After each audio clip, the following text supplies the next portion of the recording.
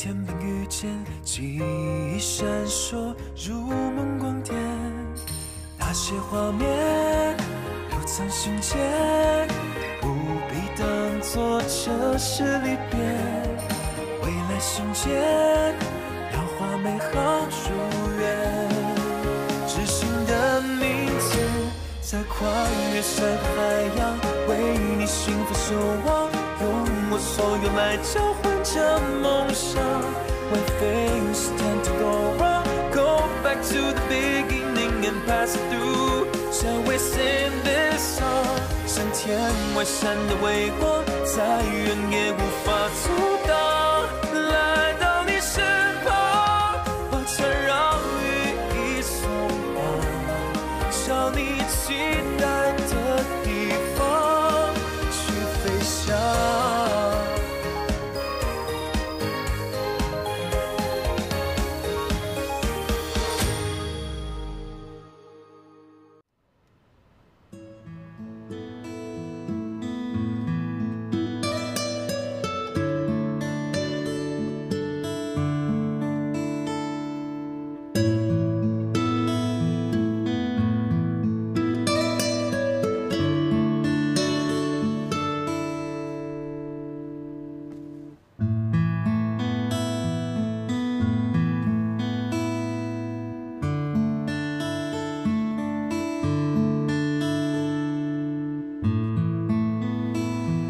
嘘，轻声。你看那扇窗子亮起来的是什么光？那是东方，朱丽叶就是太阳。罗密欧，他说话了，再说下去吧。光明的天使，天使，天使，天使，天使。怎么还卡带了呢？缺，你干嘛呢？上场啊！停！你看一下你演的什么东西？天使啊，折翼的天使。这还有半个月就要演出了，能不能有点心？我觉得这里完全不需要我们呀，有罗密欧和朱丽叶就行了。主角是很重要，但是一台戏它如果没有配角，这个也是不成立的。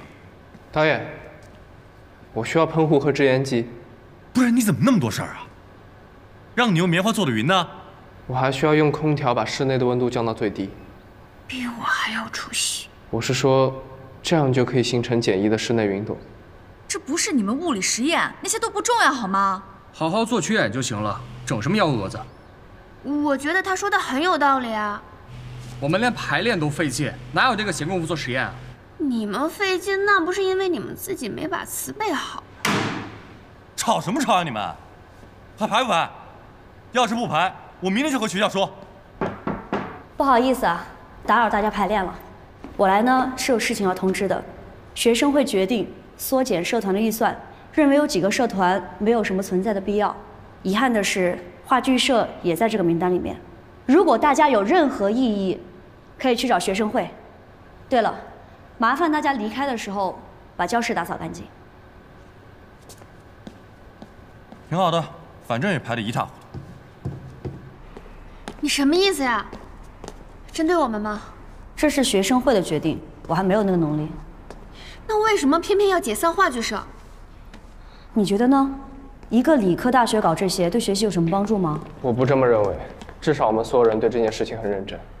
陆晓，我妈叫你今晚去我们家吃饭，家庭聚餐。导演，我们现在怎么办？我们还排练吗？还排什么呀？散了吧。排，当然要排。他让我们解散就解散。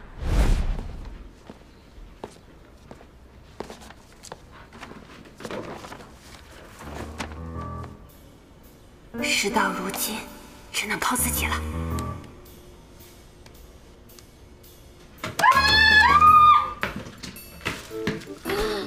杀人啊！都是姐妹相煎何太急啊！你们戏也太多了吧？万人请命书，这什么玩意儿啊？现在谈恋爱都这么难了吗？你追陆晓需要1万人同意。唉，话剧社要解散了，我严重怀疑是那个梁雨飞搞的鬼。解散就解散呗，反正你也不会演戏。笨蛋，话剧社里陆晓也在。那这么说的话，这个梁雨飞是在棒打鸳鸯了。本来呢，我也只是想去那玩一玩而已，但没想到，我感觉陆晓好像挺认真的，所以剧社绝对不能解散。大姐，整个学校加起来都没这么多人，所以我需要你们的帮助嘛。人家一个弱女子。行，你的意思是说我们一个人得按1000个手印？3000？那怎么可能？泡泡玛特的猫历系列明天就会出现在你们的桌上。不可能。所有系列成交。女明星排练的怎么样？跟男主角进展的如何？我现在可是你们的场外监督员啊。Prize。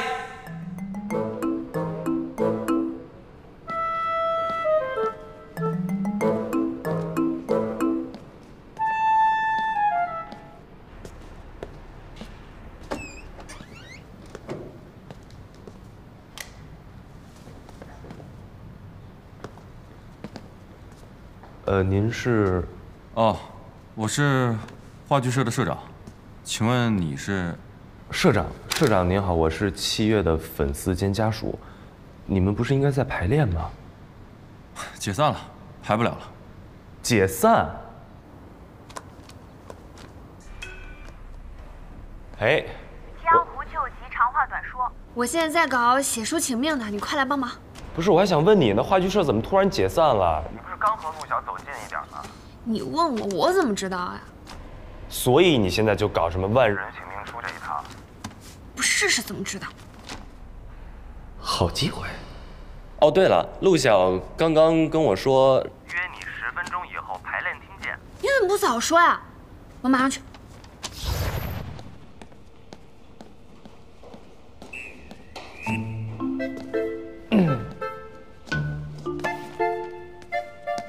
Romeo and Juliet， 话剧社不都解散了吗？这么用功干嘛？就算解散了，戏也还是会排下去的。你一个物理学霸对演戏如此用功，你是想考戏剧学院吗？因为大家对这件事情都很认真，我们也许还有别的办法。哦，对了，7月跟你说10分钟以后在排练厅见。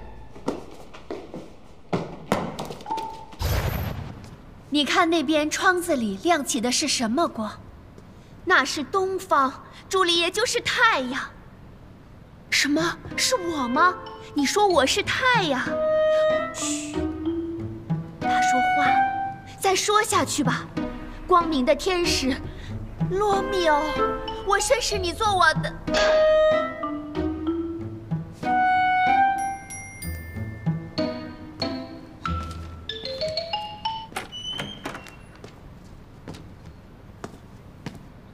你约我，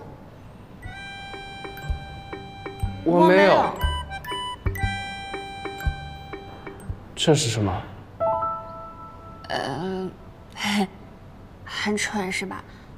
我本来想用这种古早的方式抗议来着。大家都是老成员，应该更不希望话剧社解散。但是个人的力量再强大，始终还是需要集体的。集体在哪儿啊？其实我回去有认真的去读《罗密欧与朱丽叶》。怎么说？我觉得也太悲惨了吧！有情人难道不是应该终成眷属吗？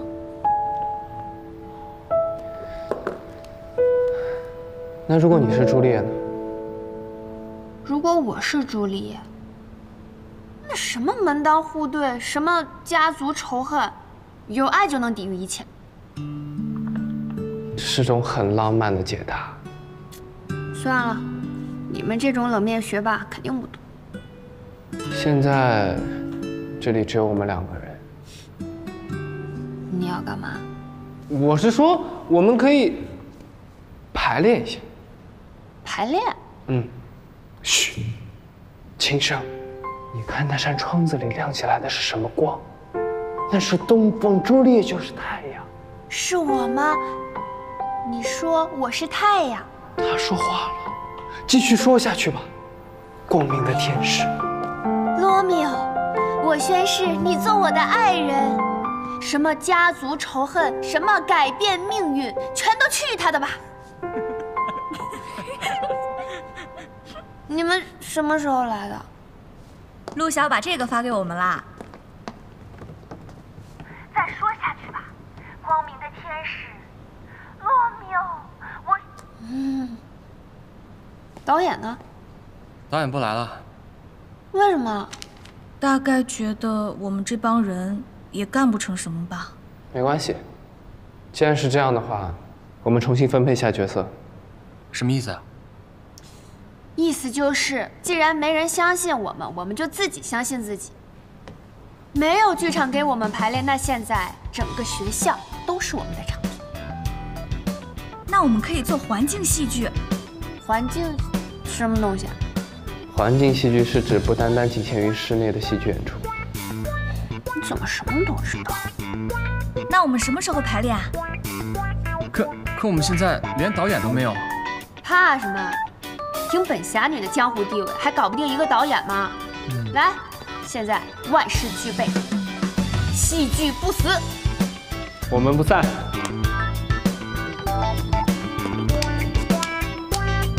1、2、3，不散。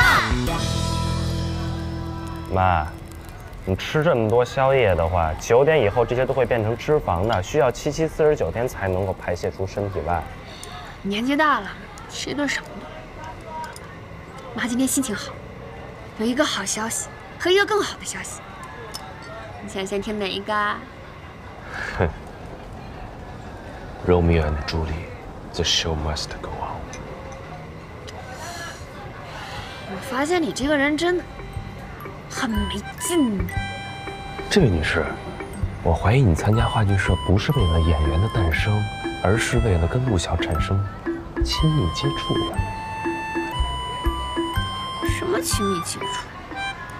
老夫掐指一算，良辰吉日马上就要到了。这是你，这是陆晓，你们即将来一个世纪大。没大没小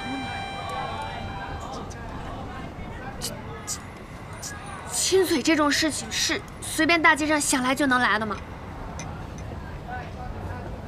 哎，哦，哎呀，这个世界太乱了。哎，你干嘛去啊？我减肥，看饱了我。那这些剩的我给淑玲阿姨带了。啊，老板打包。啊，好嘞。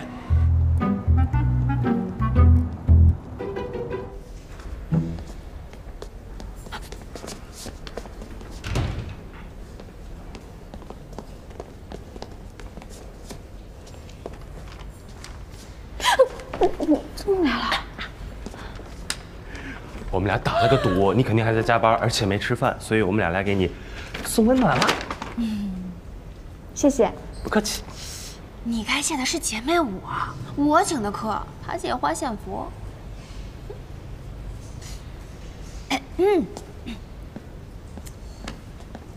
我问你啊，你有没有什么小妙招啊？是什么意思？接吻呢？接吻？接什么吻？谁说的？戚说吗？啊？没事。干嘛？你不会20年都没接过吻吧？我只有一次，我们2个人在吃面，吃到同一根，然后差一点就吃到同一根，这技术性也太强了吧？不对呀。你要是经验丰富的话，你还问我干嘛？考验考验你。该回家了。哦，也不晚，没事儿，我可以自己走。我没有说你。邓淑玲同学，是不是该下班的时间了？走吧，我顺道送你回家。好，那你等我换下衣服。好。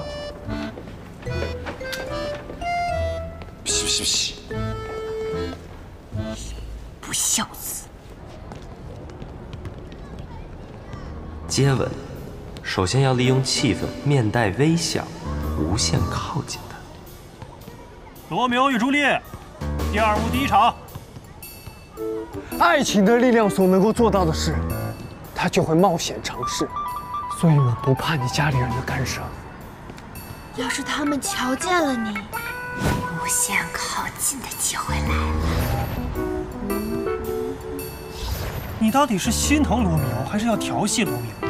情绪完全不对啊！要自然地倒进他的怀中。来，继续。只要你用你温柔的眼光看着我，他们就不能伤害我的身体。自然地倒进怀中。朱丽叶还有这个动作吗？他怎么还嘟嘴啊？我怎么也不愿意让他们瞧见你呢。啊！不是你们在这儿给我演迈克尔·杰克逊呢？七月，你怎么回事啊？这太窄了，站不稳。算了算了，今天先这样吧，收工。刚刚差点就成功。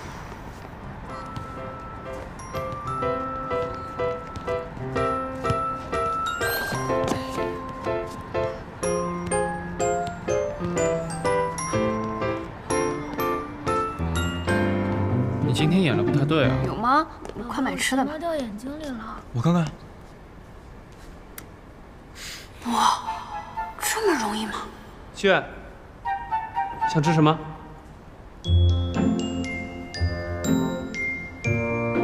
只要是面都可以。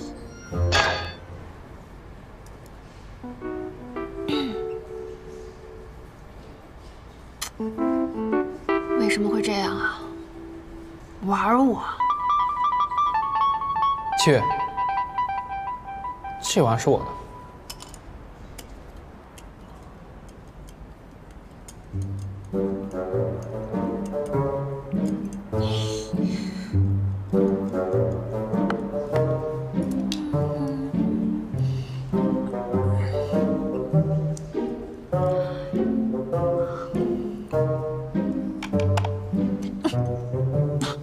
你没事吧？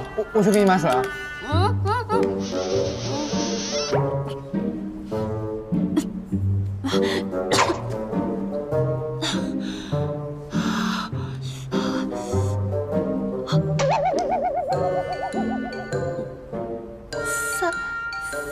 Sorry。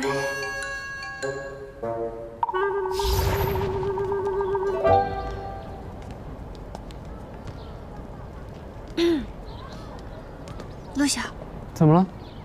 哦，我眼睫毛进眼睛里了，你帮我吃吃。老大，下午公共课作业做了吗？什么公共课？还有1小时就要交了，赶紧的吧。陆晓，拜拜。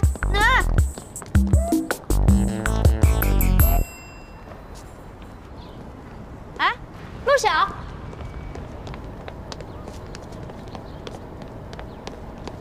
昨天晚上家庭聚餐你怎么没来啊？昨晚一直在排练，就没过去了。你们话剧社都解散了，还排练什么？到时候来看演出吧。哎，陆晓，我给你发消息，你怎么都不回啊？我做实验的时候不方便看手机，有什么事儿吗？我是说，最近总有人跟踪我，我怕又是那个男生。如果真的总是有人跟踪你，你可以跟学校告发他，或者报警。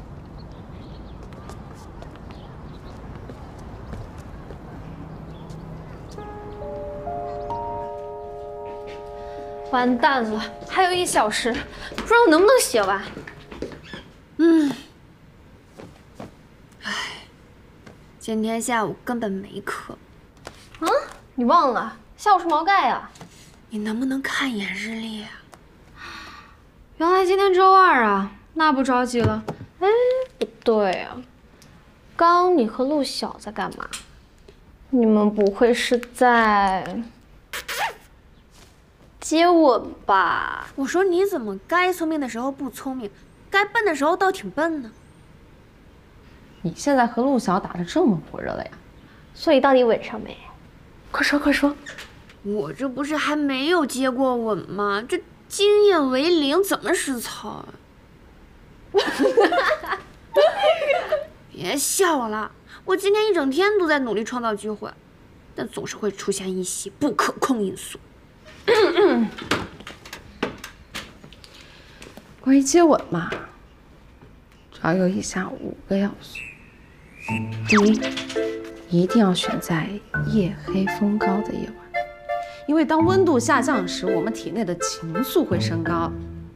第二，约他到没人的地方，让他的身体和情绪都舒缓下来。第三，进一步的肢体接触，这个时候手势要轻易，动作要温柔。第四，做这些动作的时候，要依次夸赞他的眉毛、眼睛，还有鼻子。不是5要素吗？第5呢？你喝2口亲上去不就完事儿了吗？哪来这么多事儿啊？真是的。没错，本姑娘今天的初吻就要正式给出去了。你这么说的话，这个梁雨飞才是七月和陆晓最大的阻碍。看来这个事情没有那么简单。这有什么难的呀？见招拆招呗。这你就不懂了吧？你知道世界上最难的东西是什么吗？什么？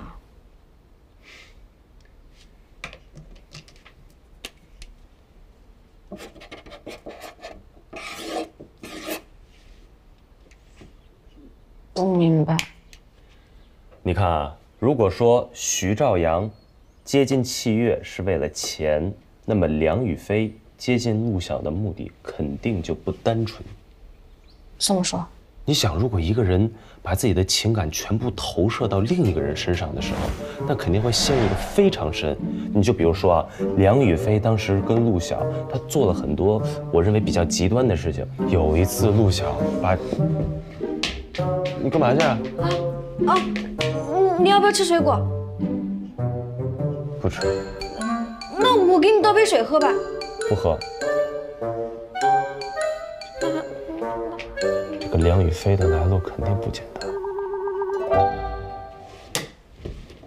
哎，你干嘛去啊？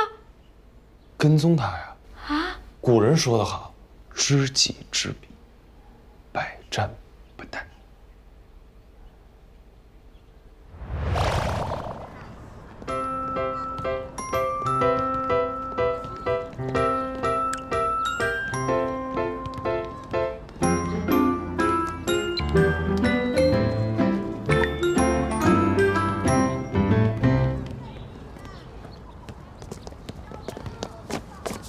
你干嘛？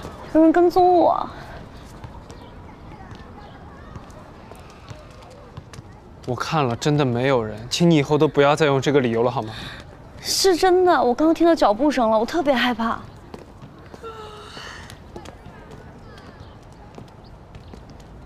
陆晓，我喜欢你。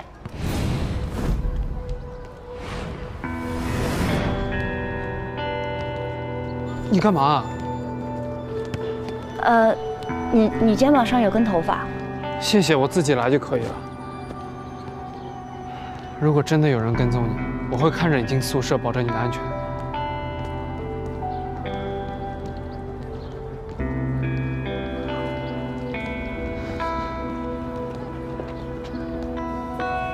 哎，行了，别喝了。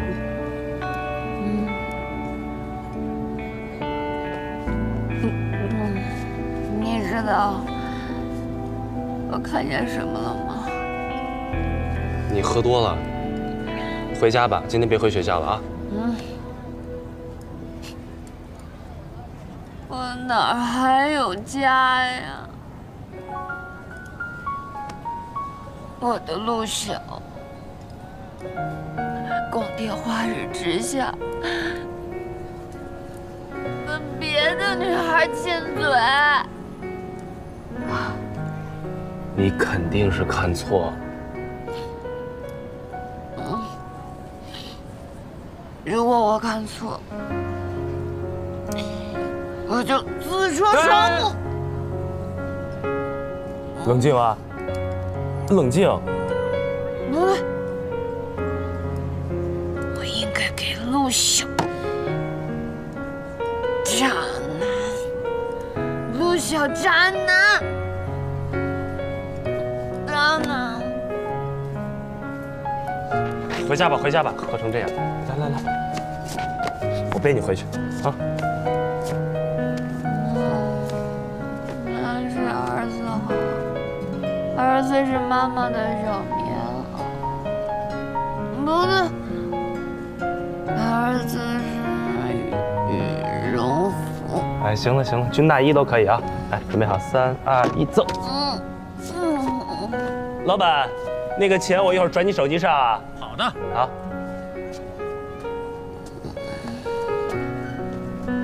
喝多了吧？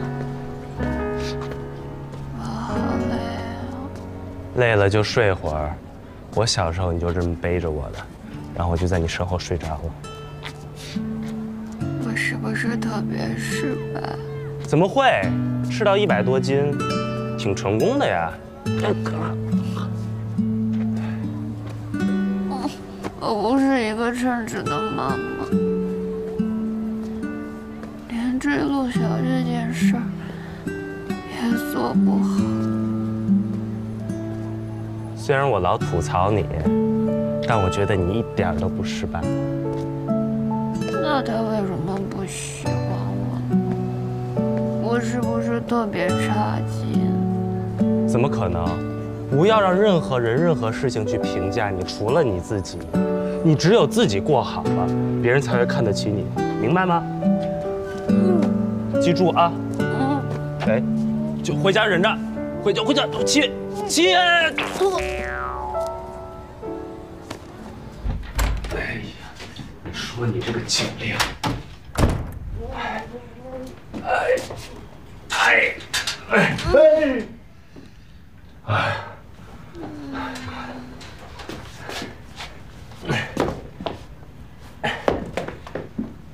可别吐啊！小酒量，真的是。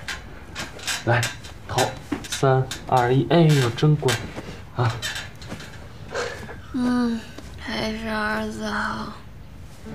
男人没一个好东西，儿子最好。儿子最好。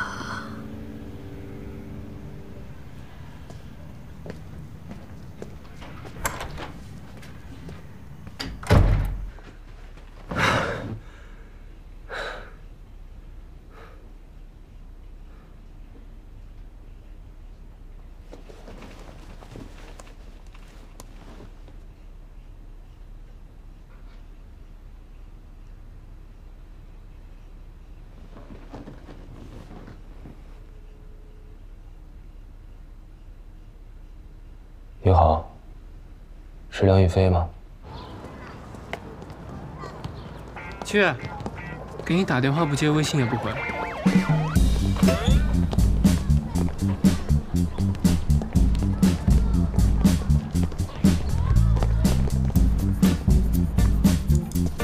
七月。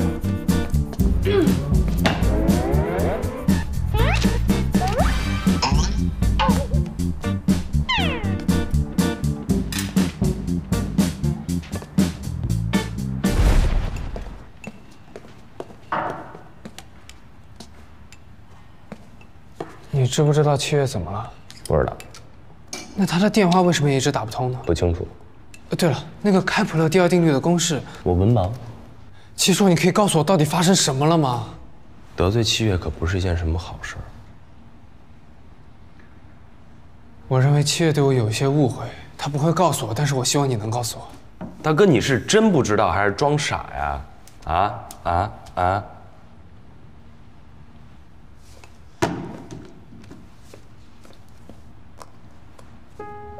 你怎么能看上？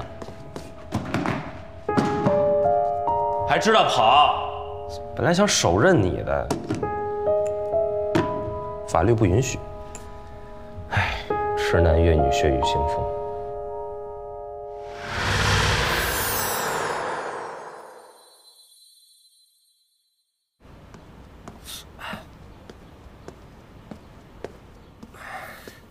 陈哥，你快来，帮我看看，怎么了？我这眼睛里进东西了。所以眼睛里进了东西该怎么解决？那就要看是男生还是女生了。这还有区别吗？当然有区别了。男生的话就不用管了，女生的话，那就是间接索吻。索吻？